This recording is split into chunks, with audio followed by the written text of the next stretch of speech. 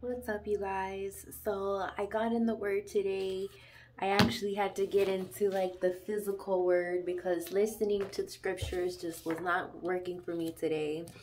And I ended up in Matthew chapter 14, and I was reading the part where John the Baptist's head is given on a platter. And I was reading that, and as I was reading that, I was wondering to myself, what happened to the girl and the daughter, the mother and the daughter that requested John the Baptist's head on a platter? Because, I mean, the Bible says, touch not my anointed. And John the Baptist was the cousin of Jesus, the Messiah, and he was a prophet.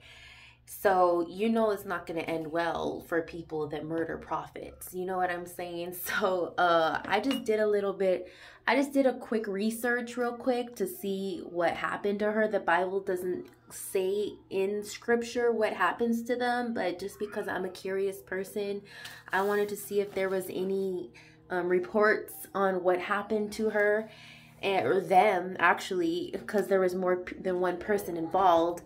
And I came across this website. It's called Hub Pages, and I'm gonna link it in the description box for you guys to go do your own research. And I just wanted to show you the picture that they have on there. They have a picture of her like dancing and being seductive. And I'm gonna post the website in the description box of this video.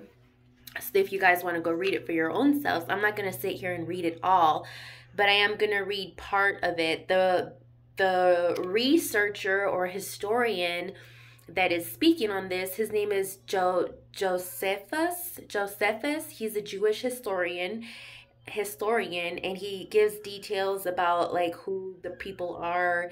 And then it goes down to say, Ice Baby, what happened to her, or what's reported. It says that it was reported that this wicked seductress was crossing the river on foot when the ice broke beneath her. She immediately sank down into the cold water up to her neck. And it says that if this is true, this is ironic indeed, and I have no doubt that this was a judgment of the Lord. And Salome's head was glazed by the ice and eventually severed from her body by the sharp, jagged edges of the frozen water. John's beheading was swift and instant, but the woman who asked for his head suffered long before she died. In those moments of shock and impending death, I wonder if she recalled what she had done to the man of God and had a chance to repent. And then it goes down to say, the Lord does not tolerate those who come against his true prophets. And this bears out today as well as it did in biblical times. In 2 Kings 2, 42 young boys made fun of Elisha, not Elijah, but Elisha, by calling him bald head. And 2 bears came out of nowhere and tore them to pieces. In 2 Kings chapter 9, Jezebel, who persecuted the prophets of the Lord, was thrown out a window and eaten by dogs. All that remained of this evil woman was the palm of her hands, the bottoms of her feet, and her skull.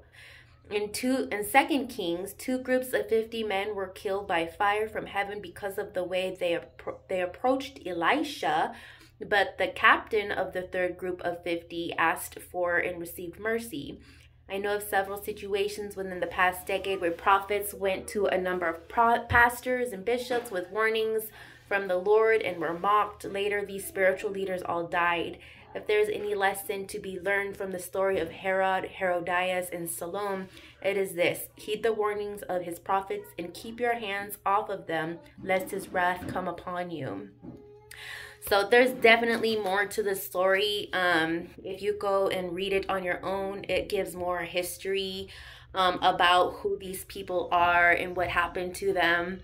But then again, you can still take it with a grain of salt. Historians aren't always right. I'm not saying that they're wrong, but I'm not saying to believe it with your whole heart.